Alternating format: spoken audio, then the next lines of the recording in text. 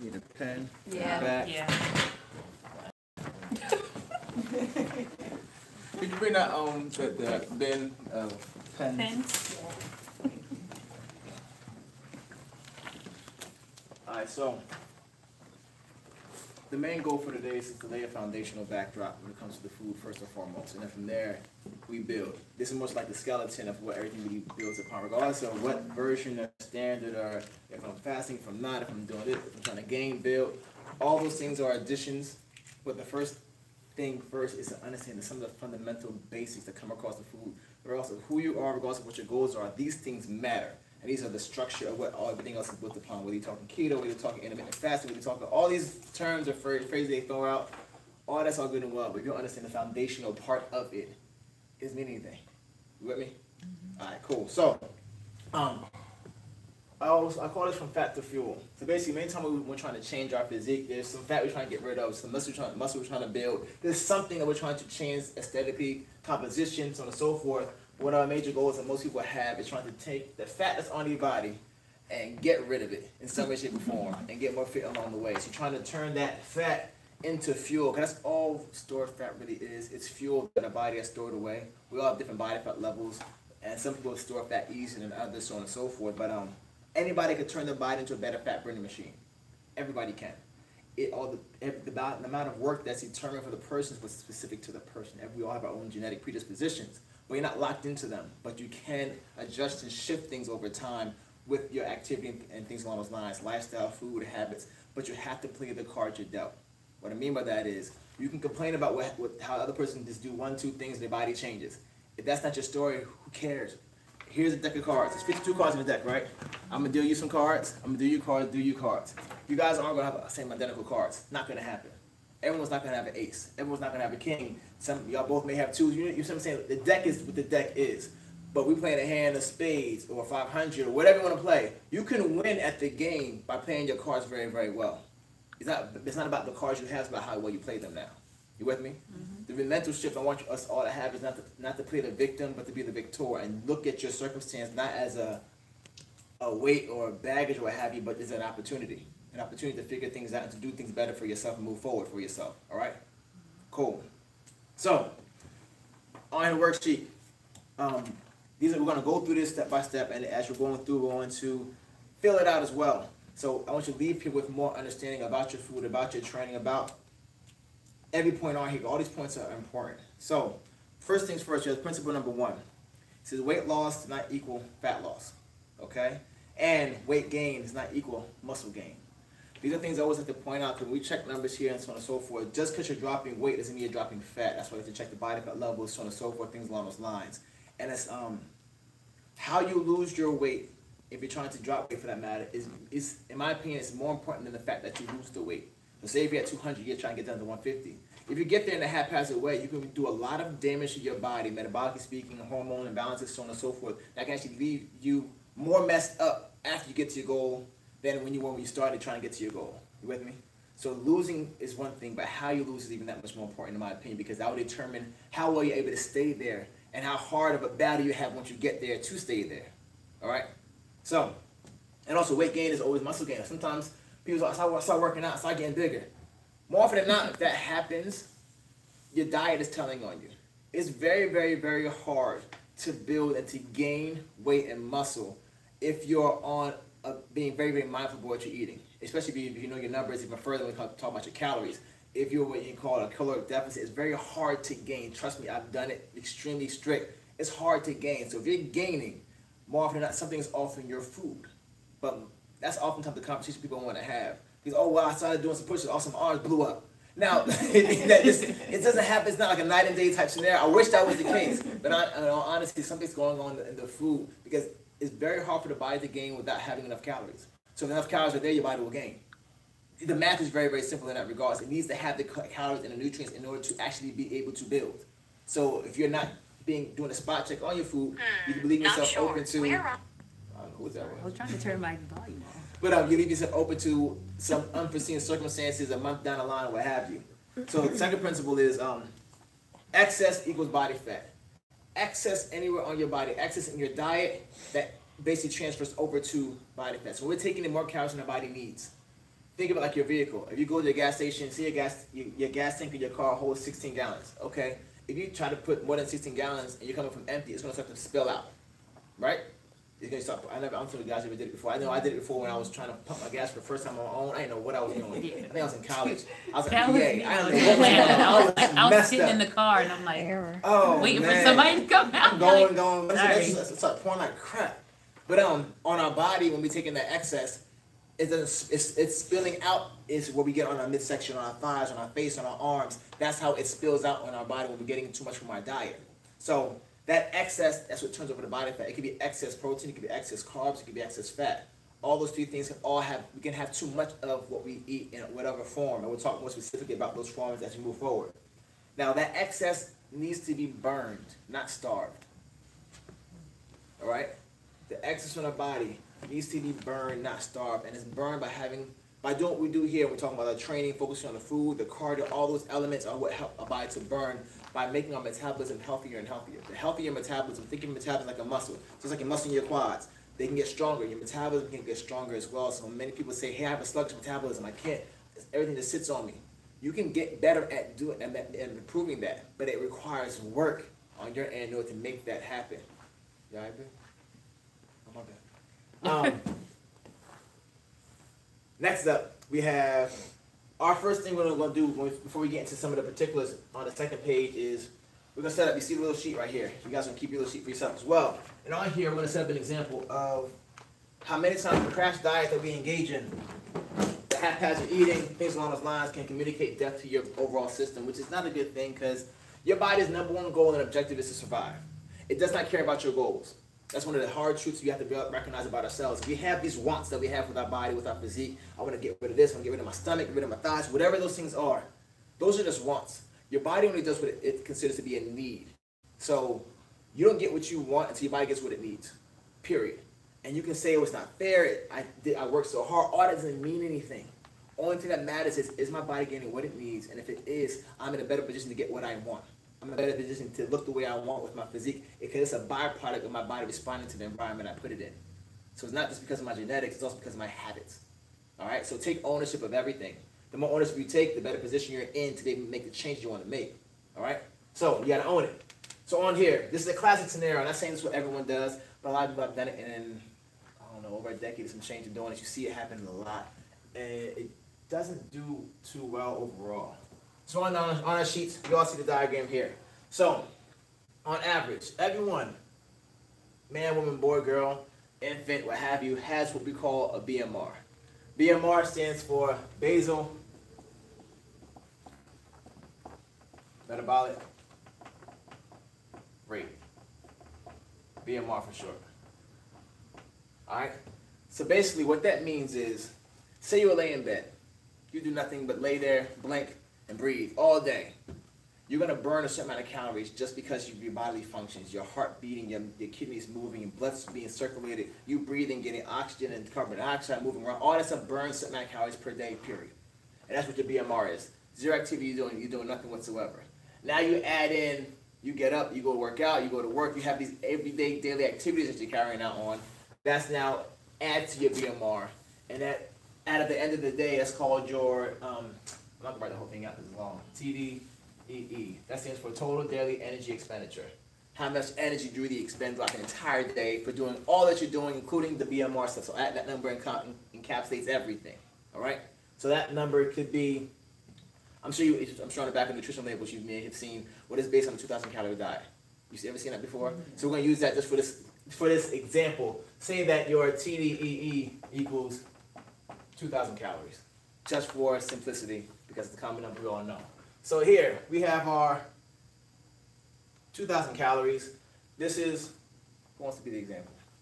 CC? Yeah. All right, Cease. All right, boom, we're going to use you. So you see, your intake is 2,000 calories. So basically, this is your sweet spot. With all the activity that you do, with everything you come in and going, your workouts, your cardio, going crazy, going to work, dealing with all the craziness, on a daily basis, you burn about approximately 2,000 calories. And when you eat 2,000 calories, you don't gain, you don't lose. That's where your body is nice and comfortable there for the most part. Remember, our body loves homeostasis. So in order to get it to move, you got to apply enough pressure to make it shift because your body loves being where it is right now. So We got a 2,000. That's what you're taking in right now. Great. Now Cece says, hey, I'm trying to ready to send this weight, and I have this wedding coming up in like 3 weeks. I need to get this 15, 20 pounds off right freaking now because the dress I want to wear I can't wear, so I got to get it off now. So I go online and there's some new diet. 15 to 20 pounds. That's a lot in 3 weeks. Hey, but those are goals set up all the time. It's air and water. Air and water diet. So we're doing the air and water diet. Okay, cool. Then there's always new diet. There's always new something trying to get you to get this weight off quick and so on and so forth. But again, remember how you get off is one thing, but keeping it off is something else. So she does some crash diet, something really crazy. She's really restricted on calories. Let's look at the actual numbers. Say for example, her whatever the diet she chooses has her only taking in 1,200 calories, which is very common. Okay, cool. So now she goes through her first week. She hops on a scale after week 1. Cece's down 2 to 3 pounds. You excited or not? A little bit. All right, a little bit excited. Cool, cool. So first week she's down 3 pounds. 10 more to go. Down 3 there. And then she goes into week number 2, and she's down another 3. I don't know. Say another 3. Here we go. And we travel into week number I've done 3. this before. And for some week number 3, she hops on the scale. She may have only dropped like 0.2. All right. So now you unhappy? So Cece's now unhappy because she's not eating a lot of food by default, and she's putting in that work trying to get this weight to get off her basically. So when she starts to plateau a little bit, the common thing people do, and Cece decides to do, is she decides to drop her calories down even further to help push it along because things are tight. All right, cool. So now she goes from a 12. Say she goes down to 800. Okay. So we go down. He said how much? 800 Oh calories. my goodness, great. Boom. Again, not uncommon. So she drops by another 400 calories. She's down to 800 calories now. So now she continues on. She goes into that next following week. She may drop another 2 or 3 pounds. Say she drops another 3. She's happy because she got back to that weight loss. It's coming down off again. And then sometime down the line, she ends up plateauing out a second time. So now she's really frustrated. You know why? She's only eating 800 calories. She's eating some crackers. A drinking day, some that's water. 800 It could calories. be 2 a day. meals a Per day, day yeah. and then water for the rest of the day. So she's eating some crackers. She's gonna get a meal here and there, maybe 1 meal a day at She don't best. have the energy to work out. There you go. So now she's frustrated because she's like, when I was eating 2,000 calories, at least I was maintaining at least. I wasn't crazy frustrated. I can't even go out and have a couple of cocktails with my friend because the calories add up so fast. I can't enjoy things the way I wanted to before. So let me go back to how I was before, because at least I could live and I could be a little bit happier, okay? So then she gets to whatever weight loss she got, 9 pounds, 9.2, so on and so forth, and then she goes back to this 2,000, right? And then over the course of the next several weeks, months, whatnot, she starts to notice her weight starts to go up and up and up. She gains back the 9.2 or wherever she ended up losing, and she ends up gaining back some more on top of that as well. And now she's really frustrated. Okay, what the heck? Now you're frustrated even further. So at some point in time later on, there's gonna be another goal, and then we have to do the same cycle again. I need to get this weight up now. So they do the same cycle again, and then again, and then again. And we wonder why year after year, month after month, or month after month, year after year, I should say, things tend to get a little bit harder and harder and harder. This cycle is all the time what we refer to as that yo-yo dieting, where you keep doing certain things for the moment, trying to get a momentary change and shift, but not really getting and rectifying the issue to begin with, and then being able to move forward from there. Now, remember when we said she started at 2,000 calories, right? The reason, a simple reason as to why your body ends up plateauing at some point in time is, remember how I said your body wants to survive as long as possible, okay? Your body's extremely smart. It's scary how smart your body is, and it will adapt and do whatever it needs to do to make sure it's taking care of itself if you're not going to take care of it. So, your body's rocking out with you. You're dropping pounds and pounds and pounds. Your body recognizes your intake is relatively low. You're not getting enough nutrition. You're not getting enough nutrients. So therefore, your body feels threatened. So therefore, your body's okay. If you're not going to take care of me, if I adjust my metabolic rate to match my input, therefore, I'm no longer keep losing weight. Because if I keep losing weight at this rate without the nutrients, I'm going to become deficient, and therefore I'm going to perish in essence. So your body feels threatened. So therefore, it starts to autocorrect for you because you're not giving it what it needs correctly to begin with. So now, it now adjusts over time down to meet you here, and then that's when you hit that new plateau. All right? And then again, remember she dropped down to 800, another 400. Eventually, your body recognizes, okay, I'm not getting enough, so therefore let me adjust and recalibrate so that I can now level out and not keep dropping at this rate. Therefore, I'm not getting enough nutrients. Therefore, my body's not really getting what it needs to do. All these things, again, threaten the overall system of your body. So now, remember at this point in time, Cece was frustrated. It's like, yo, I'm not eating anything. Let me go back to what I was doing for the past several years. While I wasn't gaining, wasn't losing. I could at least live my life. But what Cece didn't realize was when she went from here and came back to here, she now has a surplus of 1,200. It's a surplus of 1,200 calories now that she's taking in now. That she wasn't getting a surplus before. Because now remember, her metabolism is down here now. It's at 800. It used to be at 2,000, but now it's at 800 to balance things out, basically. So if she eats 800, she won't gain, she won't lose. But now she jumps that up to 1,200. That's 1,200 additional calories every single day that she's taking in without recognizing now she's significantly overeating. That's like her being at her 2,000, and then she jumps to 3,200 overnight. All right? And she's wondering why she's gaining all this weight, because all this is now excess. This is way more than what the body needs.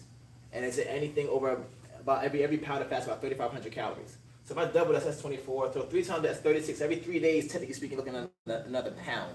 If you lived in a bubble, for that matter. Every 3 days is like another pound being put on. Now over time, your metabolism can begin to elevate back up if things are done properly, but more often than not, we don't do things properly, so therefore we kind of put ourselves in a bad metabolic state where things tend to be harder unnecessarily. But this is that classic yo-yo scenario, and oftentimes this is why people end up gaining so much more weight on the back end after they stop their diet, because how they got to their goal was haphazard to begin with.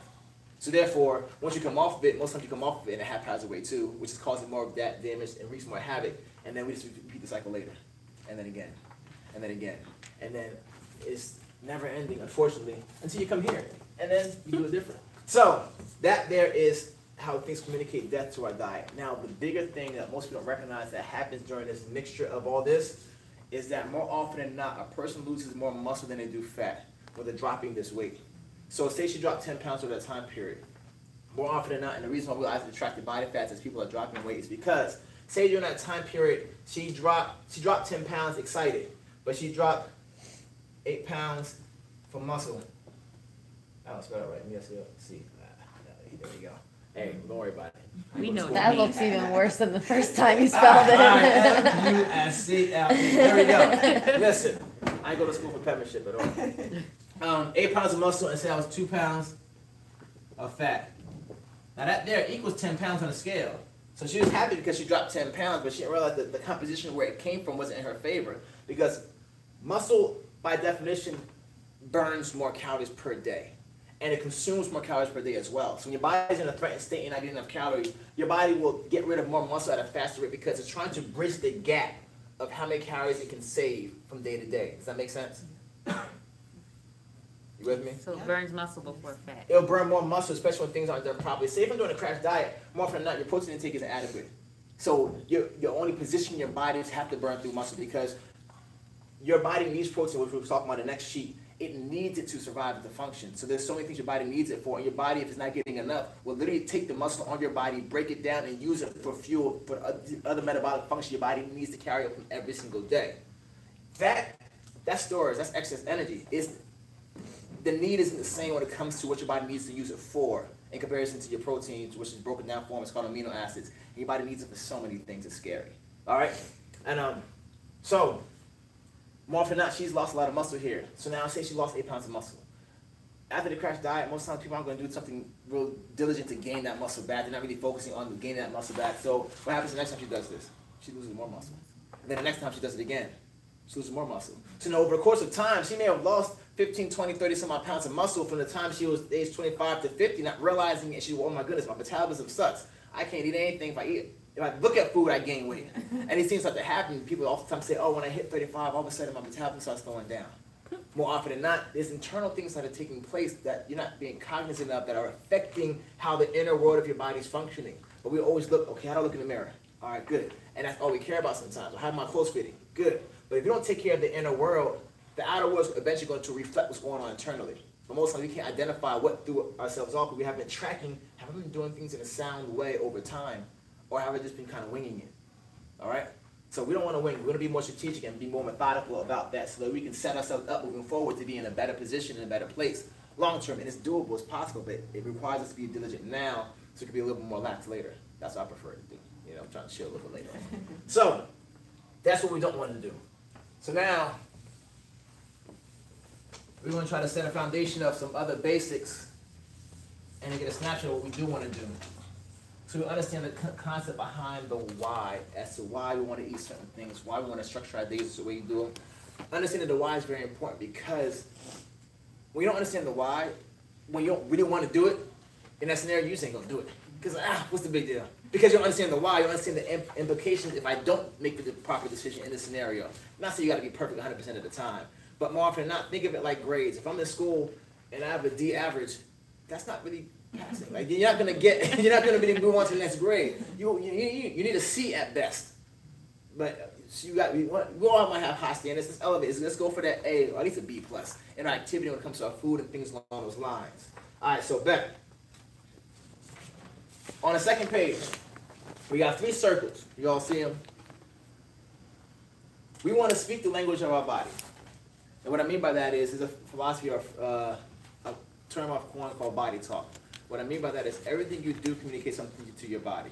How you sleep, what you eat, what you drink, your stress levels, what type of food you eat, how you process, all these things, your entire environment communicates something to your body as to how safe, unsafe, how happy, all those things are communicated from our actions and our environment that we put it in. So our goal when we're trying to transform the body is to communicate the right signals. That's basically what we have control over. We can't change our genetics per se, but you can influence them, if that makes sense. Okay? We can't change completely our environment, we can influence them to a degree. So you have a say-so on where your body moves, but you have to position yourself and control the elements that you can control within your power to position your body the best way possible to give you the results that you want to get while your body's getting what it needs. So, here, macros. Who's heard the term macronutrients before? Yes? What are our macros? Do we know? It's like the level of protein and carbs and fat. Boom, protein, carbs, fat. Those are macronutrients. That's it. So on the first circle, we got a circle on the page, we're going to put a P. P stands for protein. Now you have 3 lines on there as well. There's multiple purposes for protein, but some of the key ones. When you think of protein, I want you to think regeneration. Alright? Now when I say regeneration, I'm talking on so many levels. I'm talking about your fingernails, your hair, enzymes being made properly, proper hormone balances, red blood cells being made. So many things are required in the body for the use of protein. It's scary. Literally, it's like the building blocks of all life. You cannot function, and that's why your body will actually break down your muscle to get what it needs if your diet is insufficient, because it needs it just to function and exist from day to day. Period. That's the reality of it. So if you're not getting enough, your body will get what it needs. It will take it from you just because you're not doing your job to get rid of it, to provide it. Second one, I want you to think of healing. We're in here. We're putting in work. We're training. We're doing battle ropes. We're doing squats. We're doing all these things, tearing down this muscle. Literally, when you're training is a traumatic experience to your body. At a very, very deeper level, it's causing micro trauma to your body, to the muscles. That's where the soreness, the tears to the fibers, all those things happen as a byproduct of your training. So technically, your body looks at training as an attack. And the reason why you get stronger and you have to adapt and keep pushing for more and more weight, more this, more that, is because your body's trying to fortify itself against the next attack. So if you do the exact same thing, the exact same way every single time, it no longer becomes effective. It's like getting a vaccine, basically. Now I've been exposed to this. I can fight this off. I'm okay. So that's why you have to keep pushing in different ways to give your body something new and something different in order to keep stimulating your body to have to respond, to do the things you want it to do. But as you do that trauma to the muscles, that's the first thing your body looks to help your muscles to repair. All right? No amount of carbs in the world your body's going to be able to heal off of, because it needs amino acids, and that comes from protein. All right? So your body needs to heal up. You got to make sure your protein is adequate for your body. I say for your body within quotation because everyone's body is a little different in regards to how much your body needs. There's no cookie cutter say, oh, you're a female, you're this age, you're this weight, this is what your body needs. That's not true. Now, there are some general guidelines, and we're going to start from there, and then from there we scale up, scale down based upon the person. And a third one we'll put on here as well, energy. Your body can use protein for energy as well. Now, I'll list a few other things uses for. You're talking about growth. We already talked about cellular repair, production of proper neurotransmitter for your brain to function. It needs protein for that. Like literally, the balance of how we keep our hormones in check and proper signals being sent and whatnot, it requires amino acids for it. So when that's not insufficient, literally your brain can't function properly. What else we got? We were talking about your hair, your muscles. You go, wait, my hair goes away. My hair is mad long, but my diet, it makes a big thing. I think I'm joking. I lie to you not. I started my goal before I had lots. My goal was to beat my sister. They started locking the hair before I did this by several years. My objective was to beat them because my hair can grow faster and my diet is better than theirs. And literally, I reached that goal. Civil rivalry never stops. So, yes. And that was one of my main objectives. I lie to you not. So, your hair, your tendons, your nails, all these things are made up of protein. Your body needs it in order to survive and to function, and for your physical structure to be as sound as possible. What else? Are you talking about the function? It functions as enzymes or hormones. It's important for all of the cell functions. Talking about your immune system. All these things are predicated on you having enough. So now the second circle, we gotta put a C. C stands for carbs. Now we have 3 types of carbs. Anyone know what 3 they are? Or what the 3 are? Simple. We got simple, Complex. complex.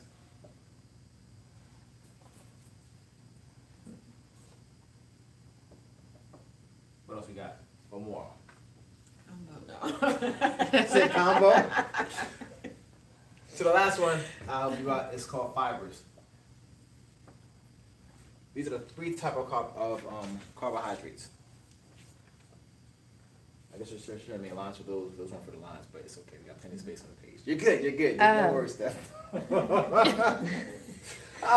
those are the 3 types. So the major difference between the 3 of them is more so absorption rate, meaning how quickly.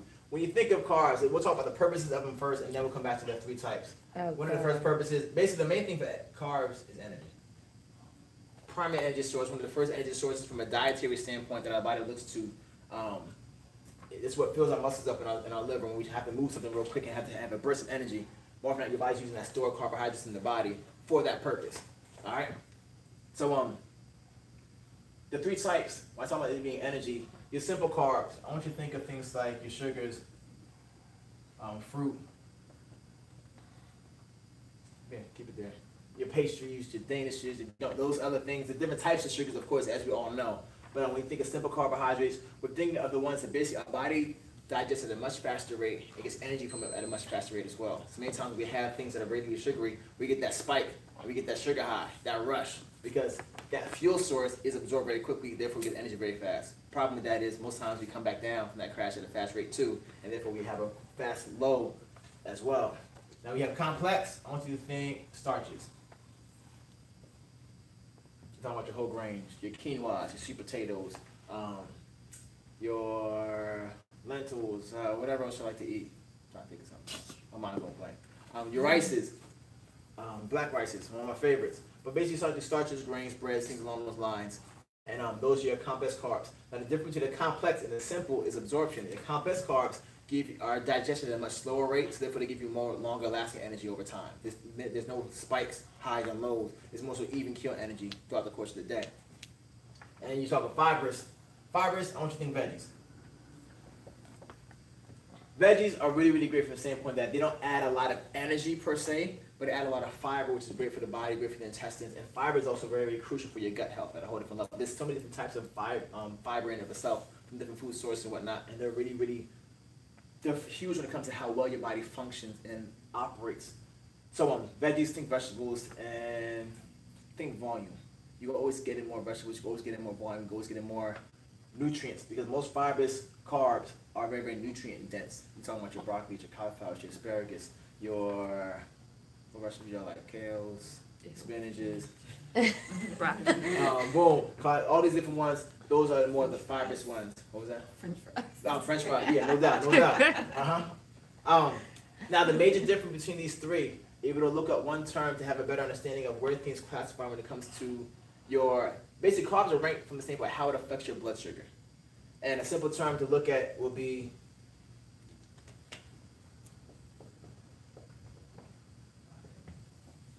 glycemic index. This isn't number 2, right? No, it's not number 2. This Okay. is something else you jot down. Something to look at.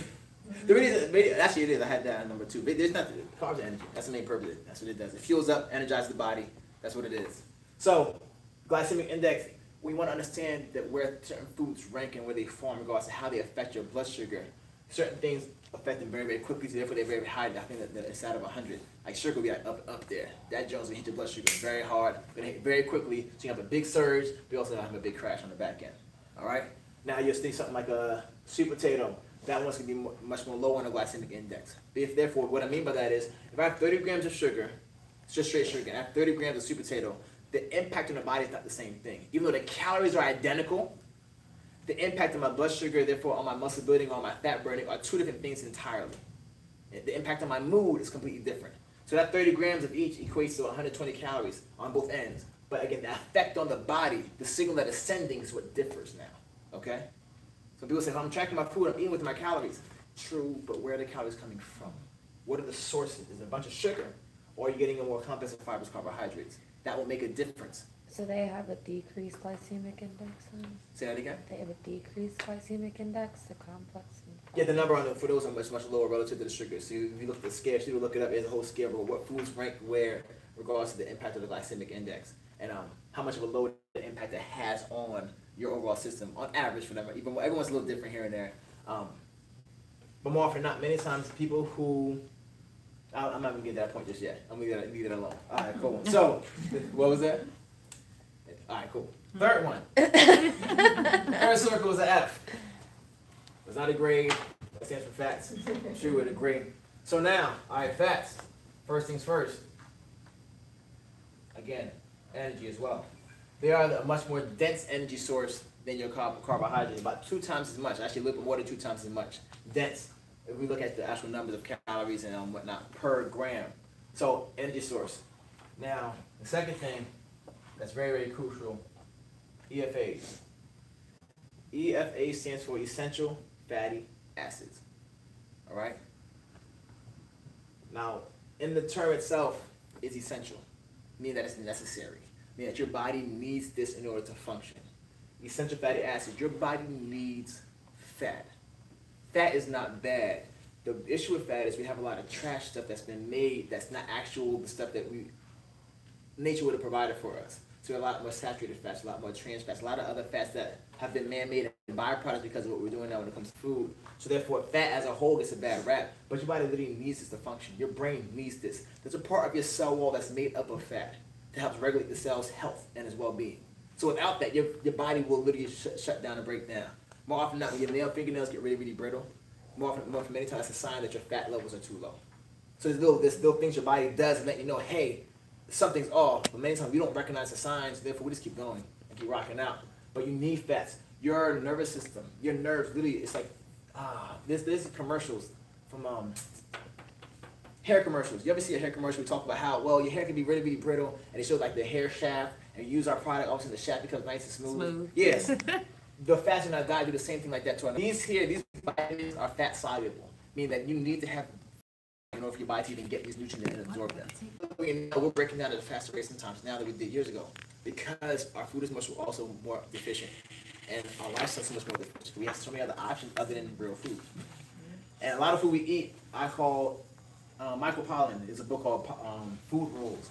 And he uses this phrase, that's where I got it from. We have food, and we have food-like substances. And we have food-like substances. Things that look like food but aren't actually food. We can eat them, yes. But you can also pour orange juice inside your gas tank because it's liquid.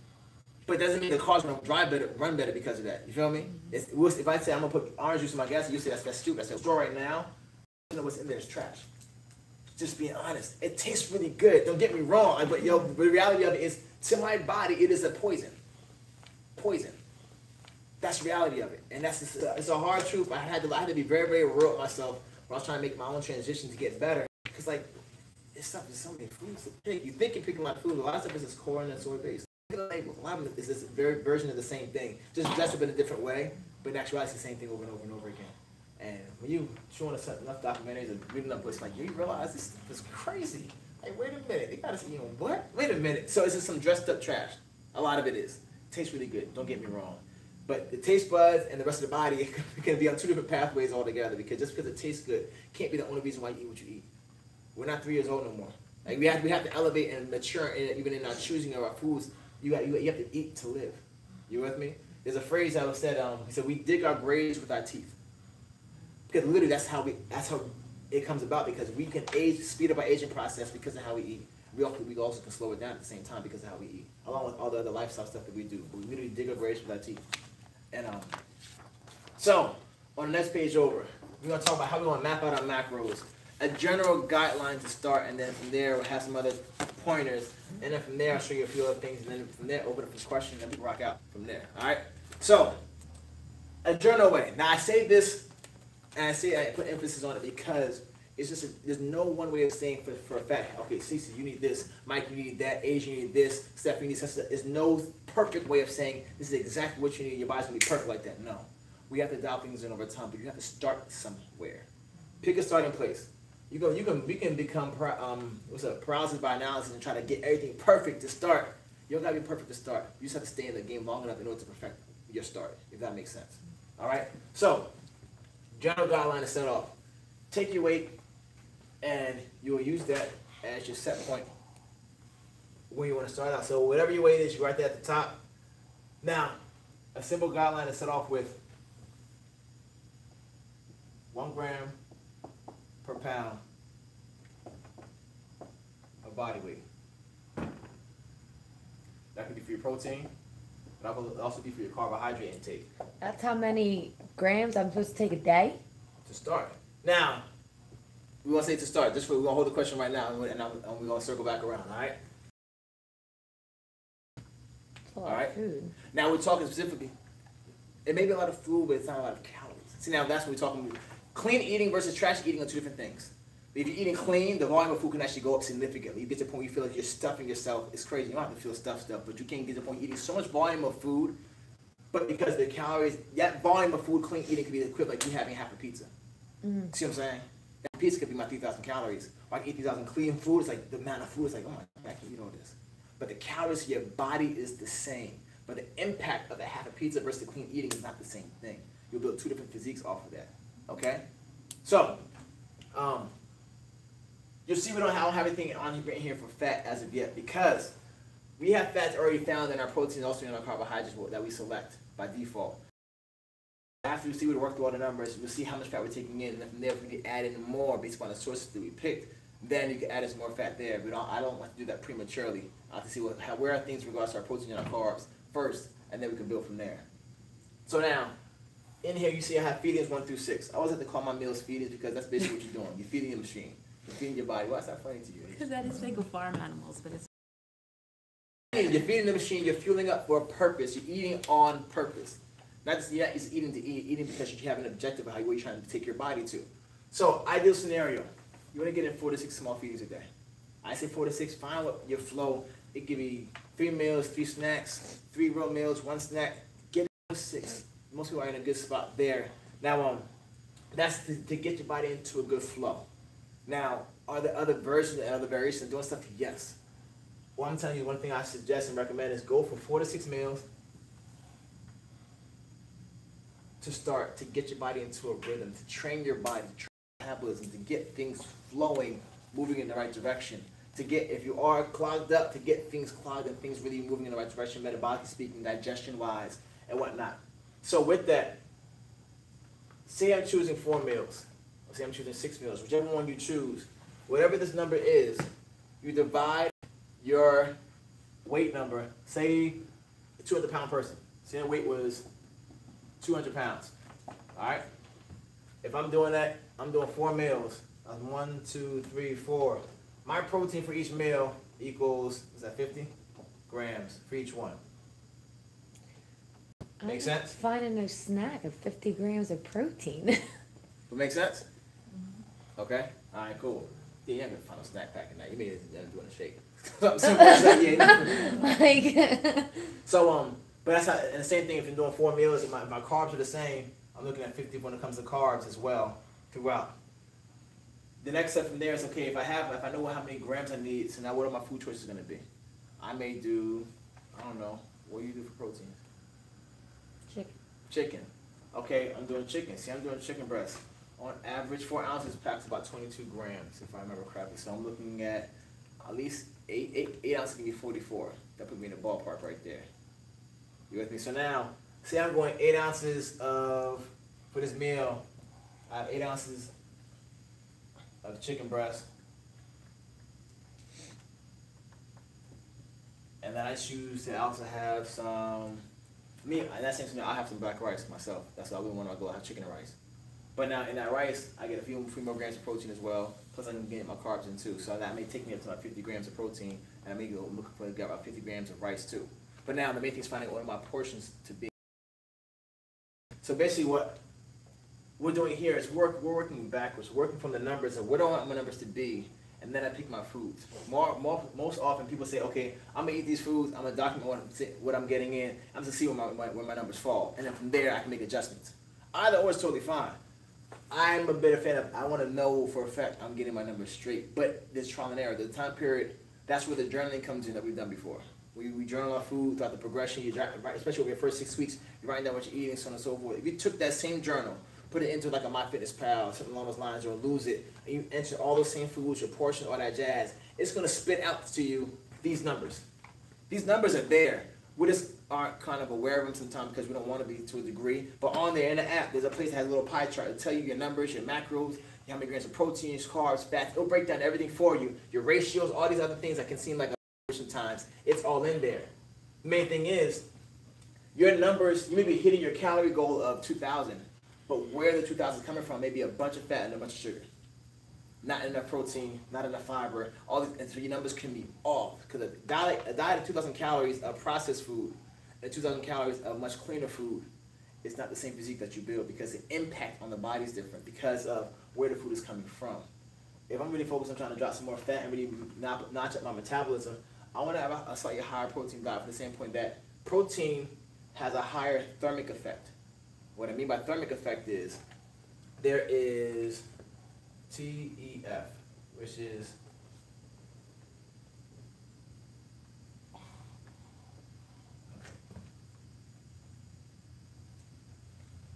thermic effect of food. By thermic effect, just by eating the food, my metabolism ramps up just because I ate it. Not because I did anything else. There's no activity. The only activity is the digestion process. And protein has the highest thermic effect out of all 3 macronutrients. All right? So say I have my Franz chicken breast. My Franz chicken breast packs 100 calories on, roughly speaking. So of that, 30% of that chicken breast, the energy that I get from it, which is of that 20-something grams of protein, goes to just the digestion process. So I'm only really netting about 70 calories, because 30 calories I used up just in digesting the food. I ain't eaten yet, but other than eat it. All right? So our proteins have the highest stomach effect. Hence the reason why each one of our meals, if you look through the main meals, have a good protein portion along with it. You with me? Whether it's eggs in the morning, whether you're having ground turkey meatballs for lunch, or you're having salmon in the evening. Regardless of the protein that you choose, they'll have that thermic effect. The metabolic kick-up, that metabolic boosting, just because you ate that particular food. Now, fat, thermic effect's like 0. Even the good fats, this is what it is. They turn over the store real quick. There's not a major processing aspect to it. Now, same thing with talking about really, really processed sugars. Everybody gets that job. You get the sugar high. Because once it hits your system, your body can absorb it right away. The protein has to break it down, digest it. Same thing with the fibrous carbs and the complex carbs. It takes more energy to break them down and to get the nutrients from them. But that process of breaking it down actually burns energy by default and notches your metabolism up at the same time. That's how we begin to strategize the food. So the internal world, I'm getting my lean proteins, my vegetables, my complex carbs, and so forth. My internal world is getting notched up, getting the nutrients it needs, and my metabolism is getting healthier and healthier. As a byproduct of that, my external physical shape starts to show what's happening internally. Along with the training, we're working out, we're putting in the workouts, doing cardio, we're being mindful, we're staying active. All those things help to expedite the process, because the workouts we do here as well notches the metabolism. A good workout here can boost your metabolism for 24 to 48 hours after you stop training. So you see, multi your training 3 days a week at least. Each one builds and builds. And then you get cardio in 3 days a week too. Those all help to stoke. Good cardio session, like we did that time on elliptical, that can boost your metabolism for 6 to 8 hours after you stop. You go home after you leave here, you're hitting the books, you're sitting at your desk studying, internally you're burning like crazy. You go to bed, you're still burning like crazy because of what you did throughout the course of the day and because of what you ate before you went to sleep. All these things are now talking fat burning. You see how we want to make sure everything's talking the same language. Because when everything's talking the same language, we move so much faster to our destination because nothing's pulling us in the opposite direction. You with me? All right. Boom. So if you're doing 6 meals, you just divide that same number by 6, and I'll break down the portions. I never do more meals for today because I don't like if you're eating too heavy. It all depends on your body. 50 grams for me, I do that. Most of my meals are around 48 grams on average. So, but that's me. Also, I have a higher weight, so I need a little bit more. But each person's different. So what I meant in regards to you asked, when we first did the numbers, is that you have to have per day.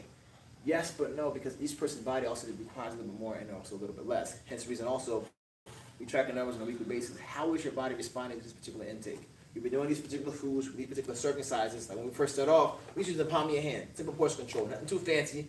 But now if we keep those portions consistent, how's your body responding from week to week? How's the body fat changing and shifting? Because as we look through those particulars, we're trying to get a better sense. Okay, are we in a good place? Do we need to take the protein up some more? Or can we stay where we are? Or do we need to drop the fat down some? But once we have a baseline of sorts, then you can start to extrapolate and build up and build down. But you have to have a baseline to start. You have to have some type of baseline numbers of something saying, hey, this is where I am right now.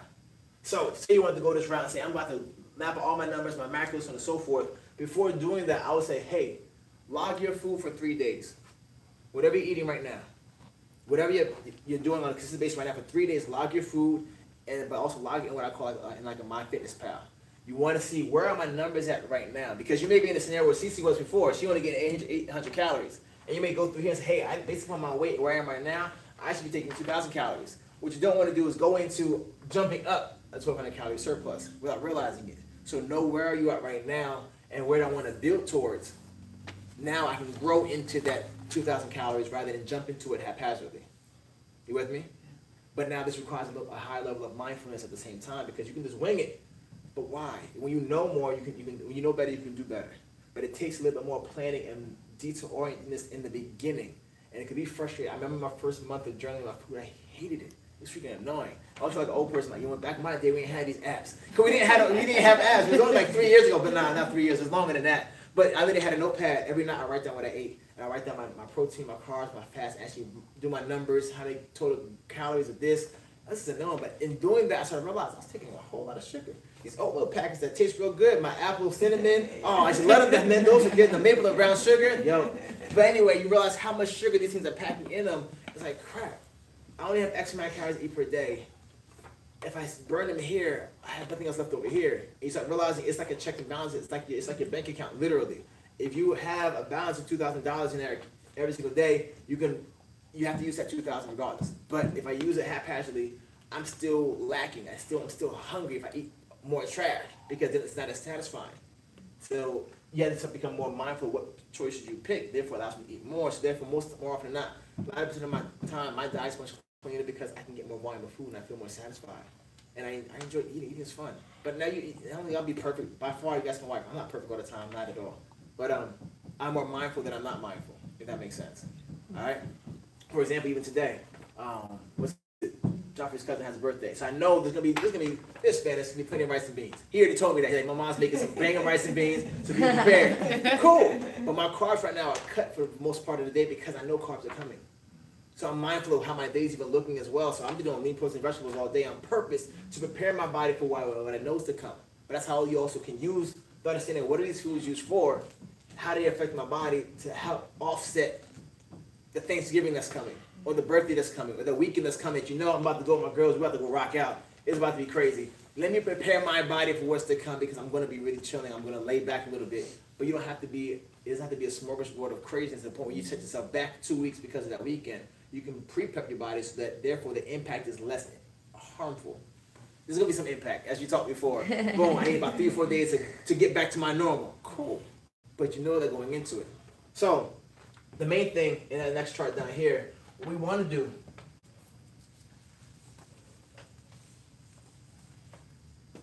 we saw what it was like to do the haphazard way. Our goal from day to day, especially if you're trying to maximize your fat burning, is you want to control your blood sugar and control your insulin. So if this is that TDE, this is where your blood sugar may be for that matter. We're trying to stay, instead of having high spikes in sugar and then go down low, we're trying to stay more so in here. If that makes sense. In here is more the processed stuff, more the trash foods. You're going to have the high spikes, ups and downs. You have the insulin levels getting more messed up. You're going to have your hormones more out of whack. In here, when we have more of the complex carbohydrates, more of the fibrous carbohydrates, more of the proteins along with that, the quality ones for that matter, our blood sugar stays much more level. So therefore, the less peaks and valleys, and much more consistency for the body. More consistency more means less of a threat. Means your body responds easier because less stress put on your system. All right? Now on the last page, we can see we have some nutrition facts on different foods. But at the top, we have some fat-burning foods. Number one, a simple way. People always say, okay, I get all that. What's the easy way? What's something easy to remember in regards to how do I go about picking the foods that are best for my goal? Especially when we're talking about fat burning, fat loss, muscle building. 3-letter word. Number one says, basically you want to eat foods that, you know how to feel that? Anybody have a guess? It's like, what's that? So, Fewest number of Fuel the body. ingredients. it's a three-letter word. 3-letter word. Oh, 3-letter word. 3-letter word. It's like a Wheel of Fortune. That's what it is. Yeah. Who wants to wager $100 on the first? On the first. What's the question? Eat foods that are. For number one, it says foods that you want to eat. Foods that it's a three-letter word you want to fill in. Oh. Rot. Boom. You got it, see. That's basically a simple guide of what we're trying to make sense of what foods are the ideal foods really maximize the thermic effect, boosting metabolism, all the things we already talked about. We just had to minimize it down to something really simple. Let the bulk of your diet be foods that rot. Foods that rot have life within them, number one. Foods that rot can't sit on the shelves very long. Foods that rot pack nutrients, pack that thermic effect. I never would have guessed that. I was gonna ask to buy a valve. By a valve, no doubt. So, all right, not saying it has to be 100% of it. Don't get me wrong. We enjoy life, don't get me wrong, but at the same time, be mindful of what you're fueling your body up on, because what you eat, you will become. If you want to be lean, strong, so on and so forth, you can't eat a whole bunch of trash unless you're the genetically gifted one. I know maybe 1 to 2 people in my entire life who can really get away with eating anything. Now, there's none of those people here in this room, myself included. So, because remember we talked about that deck of cards. My deck isn't stacked that way, so I have to be more mindful of what I put in and why. So with that, the next one on number 2 says you want to consume foods with, these are numbers, blank to blank ingredients on the label. Any guess? It's a range. 3 to 5. Close. The second number is 5. 1 to 5. 1 to 5. Boom, there we go. That wasn't really all that complicated. 1 to 5 ingredients. This, I actually learned this from Haagen-Dazs. Haagen-Dazs ice cream. Strawberry is my favorite. Who here likes ice cream? What kind of ice cream do you like? Soft serve, really. Okay. Butter pecan. Okay. Oh, Reese's. Butter pecan. Reese's. Strawberry. I see. Strawberry is my favorite. That's my number 1. And Birthday cake. the one thing I like a lot about Haagen-Dazs, I didn't know this is long before I was into food and nutrition, what have you, is that how minimized their ingredients are. Like the Haagen-Dazs strawberry, even on it, they say 5. I think they say 5 ingredients. Or they say something about that. And I never noticed that prior to that. Like they really only have like 4 or 5 ingredients on their label when it comes to the strawberry. I only do strawberry Haagen-Dazs. It's the only thing I spend my money on. Unless I'm buying something for the missus or the boys. For myself, Haagen-Dazs strawberry. That's it.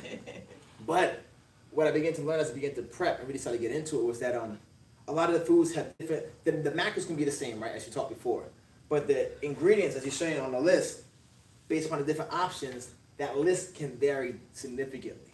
The cleaner the food, the less things on the ingredient list. So you turn the food around, forget about the front of the packaging. All that doesn't mean anything. That's smoke and mirrors. That's marketing. It looks real good. Oh my goodness, get this, get that. All that means nothing. Turn the package around. See what the numbers break down in regards to the grams of protein, carbs, fats, those macros, and also the listing of ingredients.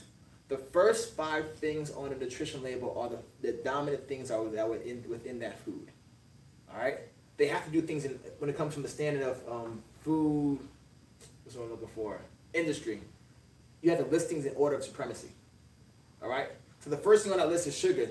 Regardless of what else you see, it also has some enzymes that don't mean nothing. Like the bulk of just sugar water. Let's call it what it is. But the bulk of what it is told up front.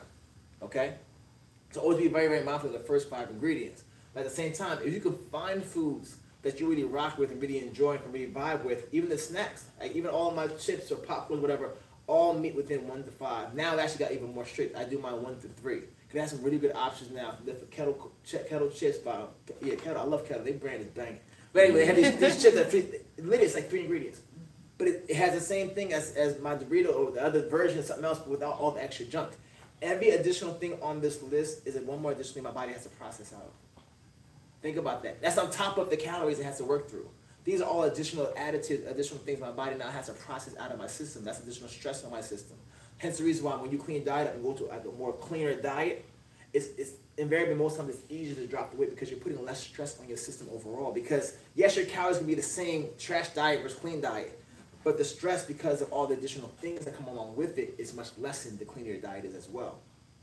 Remember, we're trying to understand the why behind why do certain things work better than this versus that. Even though it may not be as fun, but it is fun when you get the results. The results. I'm sure we all, when you got the results, you step on the scale, you put on the clothes. Oh snap! I'm gonna keep things a little more chill because it's really not that bad. It's not that hard. But as you can see on this first one here, the reason why I had this Ritz crackers first, because it was a package of Ritz crackers that helped me understand nutrition for the first time. It was in 2008. I'm getting ready, learning to compete, learning about nutrition at that time. And I didn't understand how nutrition labels work. I thought in a package, how they packaged it was the serving size. That's what I thought. So you buy a box of Ritz crackers, they come in these sleeves. You have 4 sleeves in the Ritz crackers, right? So my mind is, okay, 1 sleeve is 1 serving because that's how it's packaged. That's what that's a lie to you or not. I'll turn around, see the calories. Oh, that one sleeve is 80 calories. That's what I'm thinking in my head. This is no nonsense. I'm telling you the honest truth. I was in the kitchen at my parents' house. I'm like, okay, cool. And then over time, as we learning more about nutrition, sometime within that first month, I started recognizing, like, wait a minute. No, here at the top it says serving size, 5 crackers, serving per container, about 24. So I would eat a whole sleeve at the snack before my meal, thinking I'm just getting a quick snack in, because the more processed the food, the less it won't hold you the same way. It's not going to sit as heavy as a cleaner meal. So what's 24 times 80? Anybody?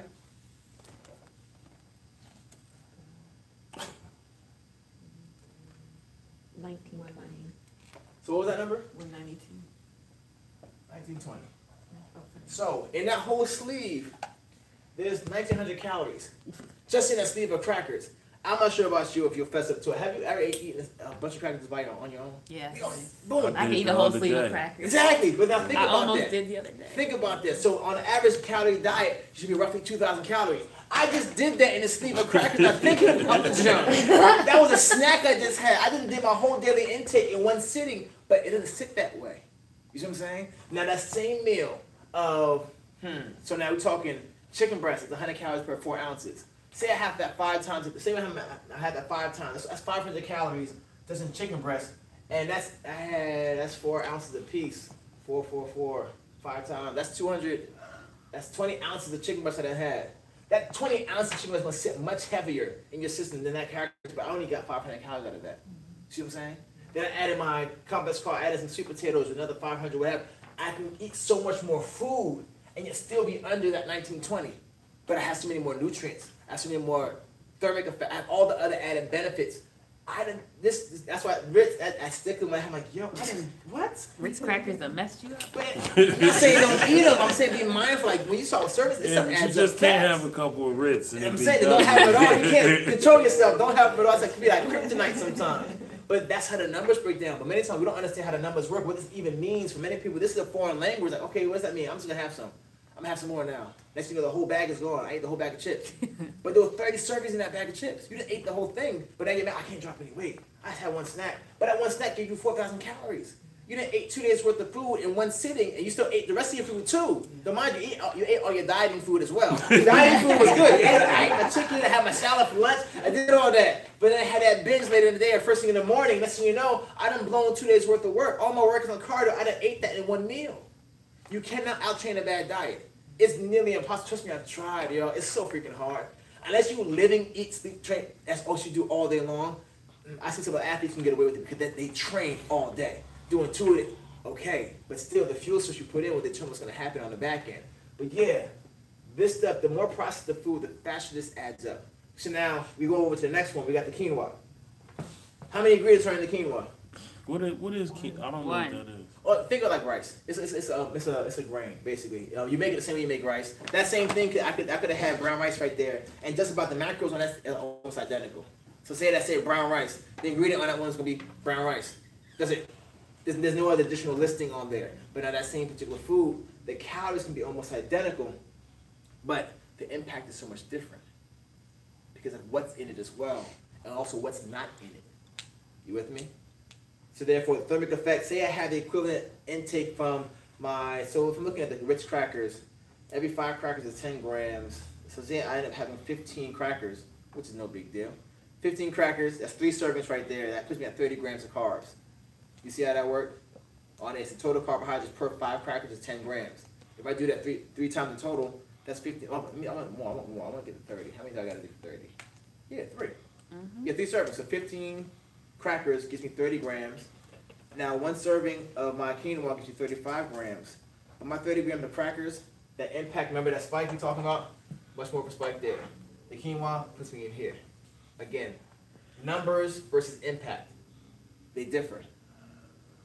So now we go over one more. One of my favorites. Used to be, I should say. This year was Cool Ranch Doritos.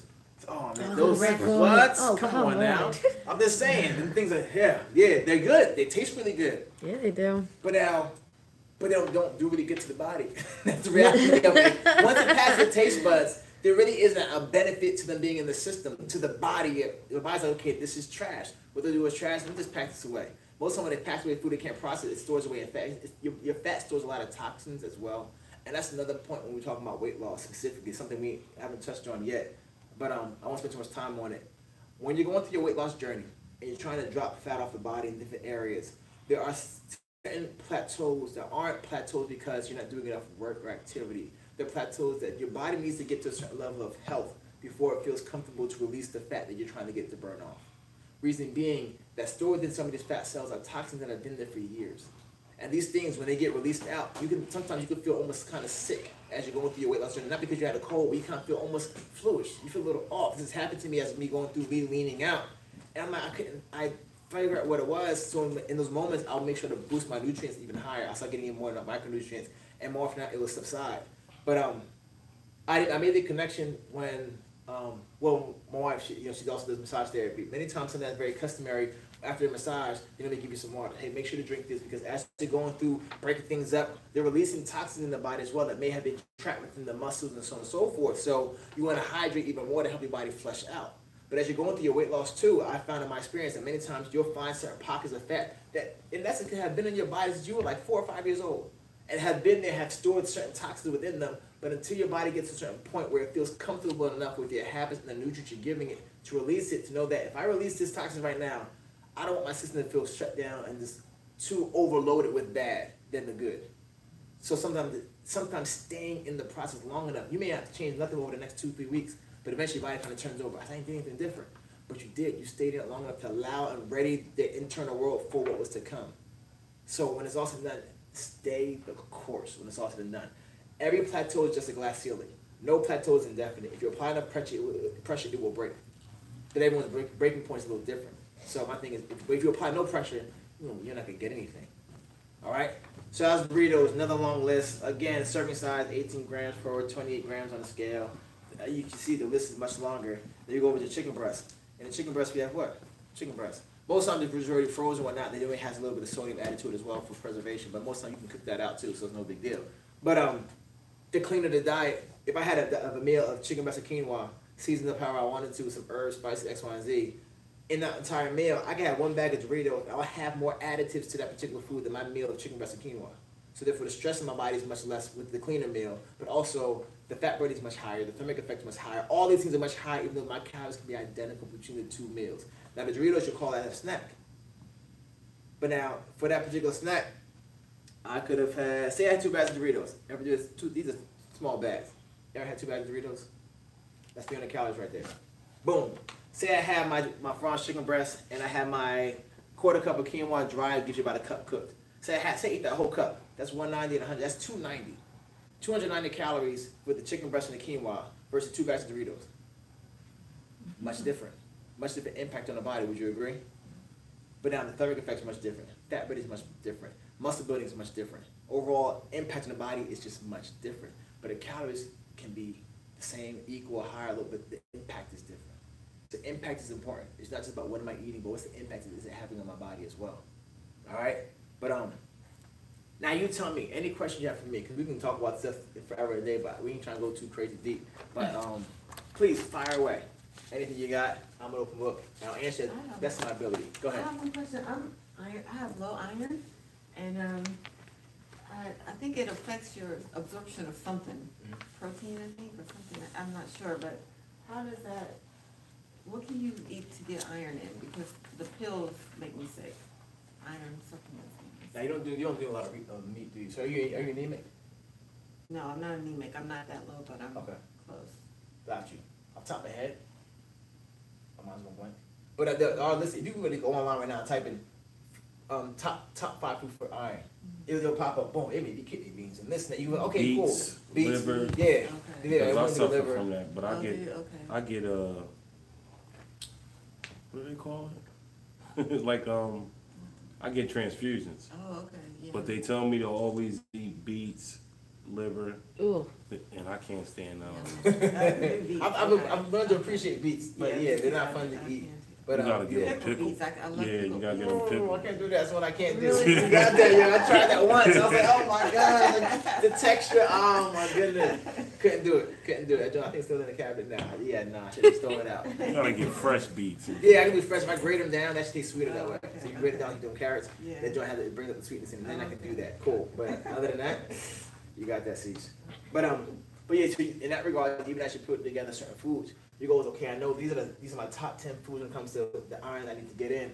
Okay, let me make sure I work these things into my diet on a regular basis. And also now, how much do I need to be getting in? If I wanted to say you want to give you a supplement, hey, I need you to get an X amount of iron per day. Okay, what's the equivalent of that when it comes to my food? If I can find other ways of adding these things in, how much of the beets, how much of this food per serving, how many grams, how many ounces, what does it need to be to equate over to X amount over a 24-hour period? That's the homework on your end that you want to begin to start to investigate this. Okay, boom, there's some research that needs to be done. Okay, and I know I'm not guessing anymore. Well, these foods are good, but now you can a portion that's not giving you much of anything. So, okay, I'm eating such and such. I should be seeing the change. But you need to be eating about 7 times as much per day. So it's like, okay, you're starting in the right direction, but you haven't even scratched the surface just yet. So now, okay, boom, what serving size is ideal for your body to get what it needs on a consistent basis? And then from there, you have to be consistent on a daily basis to see what effects and impacts it has on the system. On average, when they're talking about food, food is medicine, but it is an impact. Like I'm in pain, I'm gonna take some ibuprofen, I'll feel the pain go away right away. Our food, our body regenerates, as we talked about before. But with that, on average, it takes about 90 days or so for your body to really get to a good flow when it comes to your food, for things to adjust and to shift. Some people sooner, some people later. But if you don't look for it to be an overnight thing, is what I'm saying. You have to give your body that time. If your fat has been really low, if your iron has been really, really low, give yourself a good month to 2 months to really see how is my diet impacting my body. If your body needs time to regenerate. And as it regenerates, it's making your body anew with the food that you're putting in it. So it takes time for it to begin to show. So it's not going to happen. Oh, this past week I've been on top of my game. Oh man, I don't see no change. I forget this is pointless. It doesn't work like that. This isn't a pill. This isn't medicine in the standpoint as we have pharmaceutical medicine for that matter. But our food is medicinal. Because a lot of the medicine we have comes from food sources, comes from plant sources. This in much, much higher doses. So when we're changing over our food, we have to be mindful. We have to give our body time to adjust. We didn't get into the mess that we're in overnight. So we're not going to get out of it overnight as well. We dug ourselves into a hole over the past 15, 20 years. But now I'm on top of my game for 2 months. I feel as though I'm entitled to something now. Wait a minute. Wait. You got to put in more work than that. All right? I was like, be a year from now. Imagine you in a year put in work than 2 years. And that seems like a long time. But do any of you guys plan on dying anytime soon? I will pray we all have a lot more life to live, right? So we have another 15, 20 some odd years. What's it to dedicate 6 months to a year to really get things in place, to not worry about it for the next 30 or 40 years? So I'm saying, you want to have the far long-term vision, but also have the short-term sight. Say, okay, if I can focus for this time duration and say no, not yet, but long enough, I can really put myself in a position not to worry about the same things when I'm 40, 50, 60, 70 years old. Because I see it, I've been training for a long time. On average, females on average, I see people from 20 to oldest has been 85. The same yo-yo scenario has come up at every single demographic. Regardless of where they're from, regardless of the age, like, yo, if you didn't learn it then, they're coming in the 50s trying to learn it then. And it's, oh, well, they come back in the 60s. I'm like, it's the same thing. It doesn't change sometimes, but the sooner you get it, the sooner you master it to some degree, the much easier life becomes. And many times, I should have did this before. True, but you're doing it now. Don't beat yourself up over it. But you want to get a better feel also over your body. Ladies specifically, your body goes through so many more phases than we do as guys. This is what it is. it's the cards of the devil. Hey, what am I gonna say? I got nothing to do with it. But with that being said, the better control you have over your body, understand your flow as you go through the different seasons of motherhood, of menopause, of perimenopause, all these things that come with y'all is what it is. The better flow you are with your body, also with your nutrition, it makes a big difference as well. And it also kind of allows the transition to be smoother to a degree as well. And here, many times people going through, what are they? Hot flashes. Most times when people get their diet better and start training, they find their sleep better. I remember one of our members, her name was Linda, she would get hot flashes every single 45 minutes. I lied, she could clock it 2 o'clock. You could tell in the middle of a session she'll get it, she'll just have to stop and let it pass and then she'll go on. But literally after training, her hot flashes the impact of it became minimized. Her sleep got better because the impact at night became less. All because she started to shift her food to be more health balanced. And it started to impact everything. It didn't stop them. Don't get me wrong. That's the season of life. It is what it is. Everyone's season is different. However, the impact was different because the impact of what she put it in was different too. So therefore, she created a better internal world. So therefore, it responded to it differently too. So you have to say so in it. You can't change everything, but you can change a lot. So you just want to own it though. Good question, C's. Any other questions for me? Go ahead. How do you figure out how many calories you should be intaking a week or a day? All right, cool. So as we talked about, we had the grams for 10. Now, your calories, I'm glad you said that. We haven't talked calories much at all, other than talking about a 2,000 calories scenario. Your calories are a byproduct of your macronutrients. What I mean by that is, you don't, if you look on that sheet, right? We'll take it, we'll just use the quinoa for example. Actually, which one's gonna be easier? We'll do the,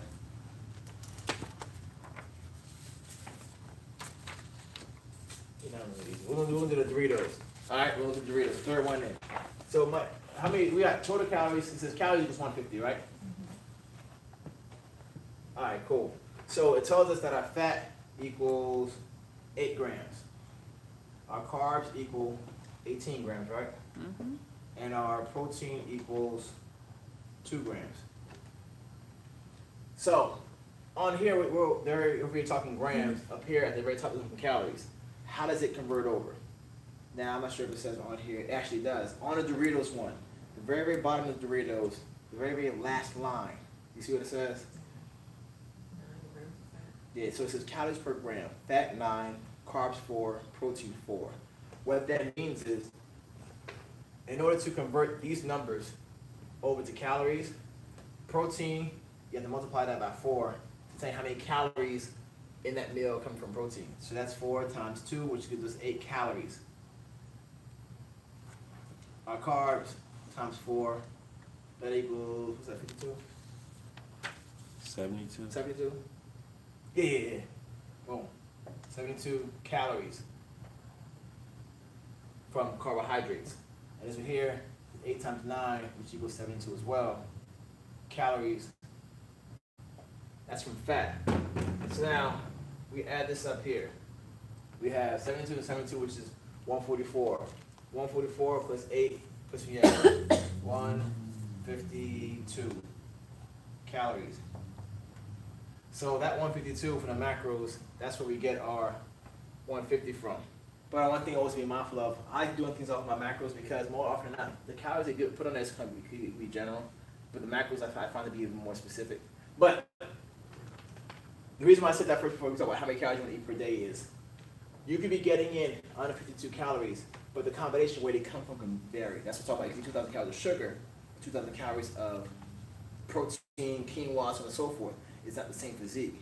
So make sure your macros are in proper place is even more important than making sure your total calories. Your calories are a final byproduct. But on average, say you were taking your weight. General way I would go about doing it for simplicity is, say I was getting ready for a prep. I say, I'm trying to drop some weight. I'll take my weight, so I'll take your weight and multiply it by a factor of 10, 11, or 12. This is one of the simplest ways. I mean, I can show you fancy equations. We can get into your BMR, your body fat, all that really well. Done it years back. I don't do all that anymore. It's not that deep. So, where's your weight at right now? 203. Yeah, we said it. 203. Yeah, so yeah, 203. Say if I'm really trying to be really, really aggressive about what I'm doing, I'll take my 203, multiply that by 10. That equals, what's that? 2,000. Boom. That's how many calories I'm going for per day. And then from there, by 2,000, how many meals am I going for per day? I'm going for 4 meals a day. If I divide it by 4, each meal is looking about 500 calories. But now the important thing is where the 500 calories coming from. Remember we talked about if I have my chicken, my quinoa, and so forth to make it my 500, great. If it's I'm going to Popeyes getting chicken and biscuit, not the same thing.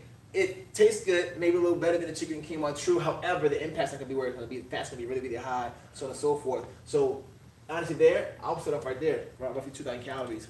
But before I went that route, I always say, okay, how many calories are you eating right now? Remember, you go back. If I Probably like 6,000.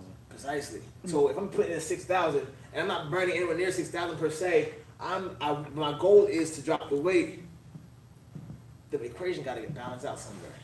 I have to be a little more mindful about my intake because I'm way overeating. Like the scenario we had, CC, if I'm way overeating, all the desire in the world doesn't mean anything without the proper action behind it.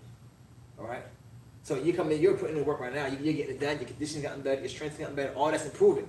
But now, if I have a pie, not a fruit pie, it's like a pie. Like a pie chunk. If I got a pie and I break this joint down into thirds,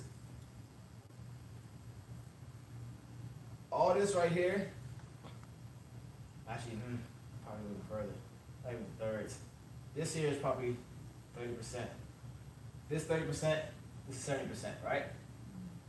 This 30% is my training, my nutrition, all the positive thoughts in the world. All right? This 70%, my nutrition. If this is the overall system of everything that I'm doing, my cardio, my training, all that is up here. That's 30% of it. That's why it's very hard for you to out-train your eating because your food weighs so much more. In the grand scheme of everything, your food has so much more impact on everything else than all the training in the world. You come in here putting in 3 workouts a week, you go to the cardio 3 workouts a week as well. Say you're doing 3 hours of work per week, training-wise, cool. Your body's responding to what you eat 24 hours a day. So see, I'm training an hour every single day. That's 7 hours out the week. How many hours is it responding to what I'm eating? You see what I'm saying? So this holds so much more weight. But that's why this is also much more not as desirable thing to do because it's so subtle. Because you don't realize how little decisions that we make from day to day. I'm just going to stop by Wawa real quick and grab X, Y, and Z. No big deal. I'm going to grab maybe a breakfast sandwich real quick. But that breakfast sandwich from the store versus something made at home, 2 different things. The impact, remember, impact is different. So that's why the food weighs so much heavier. That's why this 2,000 calories, where it comes from, is going to impact the whole story so much more because it carries so much more weight. Whether you want to accept it or not, it's the reality of it. And that was the biggest shift I had to make because that's my wife. I was trying to train like crazy. I'm over here doing 2 hours of cardio a day. On top of my strength training. My strength training would be like an hour, hour and a half. And I'll do 2 hours of cardio as well. Start my day with an hour of cardio, train midday, and end my day with another hour of cardio. I did that for weeks and months on end. Just to get to my goal because I didn't know any better because I didn't want to take care of the food as much. But the more I started tightening up all the food, I would do so much less cardio now than ever before, but I still get better results now than I had before because I understand I'm giving my effort to what matters more. Just because you want to say this is important, more important than that, doesn't mean it's going to make it more important than that. Just because you make something important doesn't mean it actually is in the actual game. In the game. What was I thinking about this morning? My wife and I like playing Monopoly. It's been a while. I haven't beat her in a while. So it's coming. It's coming. So on there, once you first pass go, who plays Monopoly? You play Monopoly? No? Oh, Yeah. Once you first pass go, I don't there's think I've 2 ever played properties. it, actually. Oh, okay, we're gonna change that. He's like, This is 2 oh, properties. But you know what they are? The first 2 properties, it's like Baltic or Industrial. Park Place? No, What do you not mean? when you first pass go. They're the cheapest properties on the board. Oh, like Baltic. Yes, it's like Baltic Avenue. It's the cheapest property on the board. And the other side of go, you have what is it? Boardwalk. You got the Boardwalk and something else, which is the most 2 expensive Right. properties. Now, Park your goal, Place. you want to have this expensive piece of property built up because someone lands on it, you get paid out something beautiful. You know, right, B? Yeah, you paid out. But now, you can fight all you want to get Baltic, to get these places that aren't as important. You can build them up as much as you can, but even when you build them up to the max, the payout on things are weak. Just because you want to make it important doesn't mean it's actually going to be important to the game. If you own that and nothing else, you're going to lose. Right. That's the reality of it. That's how the game is set up. So you have to understand the game better. This is the game. You can try to change the rules if you want to, but the rules have already been set. You're already in this physical body, so boom, these are the rules. These are how the game is set up. So now, let's learn how to play the game better and become more strategic at playing the game. Be more mindful of the foods you're eating and when we're having them and so on and so forth. Your hydration levels, your sleep, your training, all these things work together. But remember, this battle is won and lost in the kitchen more than anything else. All right? Go ahead. That 2030 calorie goal, would that be just to maintain your weight but get your body healthier, or would that be a weight loss goal? But also the health go along with that. Now that's why I'm a big advocate of having a cleaner diet, because for me, my goal wasn't health. I was keep that really real. Honestly, even right now, I enjoyed my health. Don't get me wrong, but I